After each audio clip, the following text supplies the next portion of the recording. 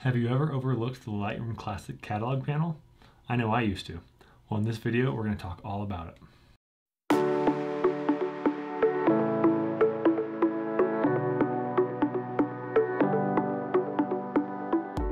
Welcome to the Visual Center. I'm Trent, and in today's post-production tips, we're continuing our discussion all about Lightroom Classic, specifically the Lightroom Classic catalog panel. Now, this panel has some great collections which can help us manage our images within the software.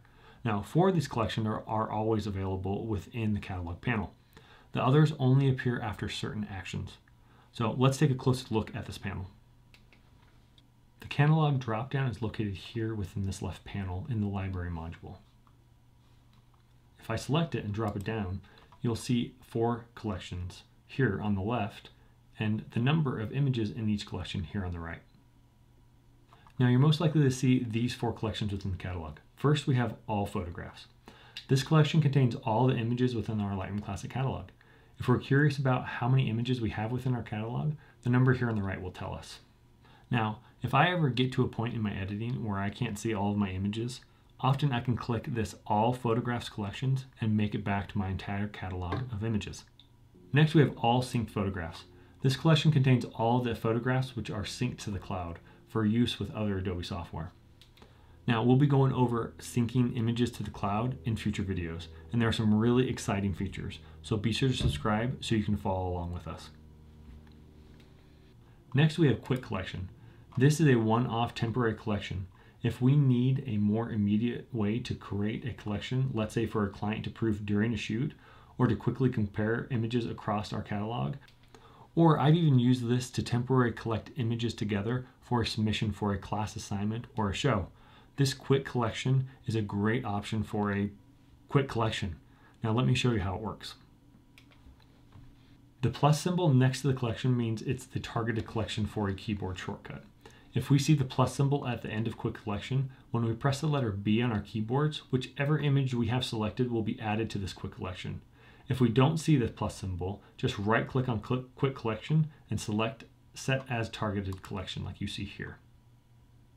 Now, let's add some images to this quick collection. So I go back to all photographs and I select an image and press the letter B. That will be added now to quick collection. You can see the number here next to quick collection has updated. Let's select a few more images. Select, select. Now you can see I've selected 3 images to this quick collection, as you can see here. Now I can also press Command B on a Mac or Control B on a Windows to navigate straight to my quick collections.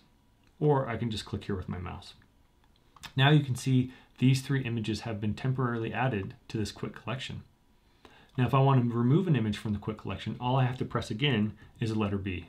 So B, B, B. Now my quick collection is empty, as you can see here. Let's go back to all photographs. Now there's also a shortcut on top of our actual images. So if I hover over an image, you see a small circle in the top right corner of this image. If I select that circle, those images will be added to the quick collection, as you see here, 3. So now, if I want to clear this out with one keystroke, instead of selecting each one individually like this, I can also press Command-Shift-B or Control-Shift-B on Windows to empty out my quick collection. Let's go back to all photographs. Now last we have previous import. This collection is pretty self-explanatory. All the images we imported during our last Lightroom session will appear here. Now this can be helpful if we organize our images into subfolders based on date captured, like I recommended in my previous importing video. Now click here to watch that. Now if you followed along in that previous video, then our images will appear here in the folder section under each date captured. This previous import option is a great way to see everything from our last import all in the same place instead of separate date folders like you see here. All right, so those are the 4 basic collections found within the catalog panel in Lightroom Classic.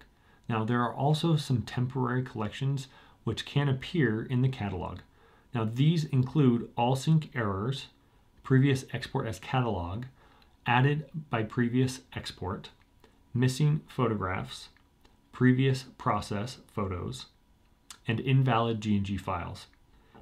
If you see any of these temporary collections in the collection panel and are wondering what they are, please let me know in the comments below and I will do my best to answer you.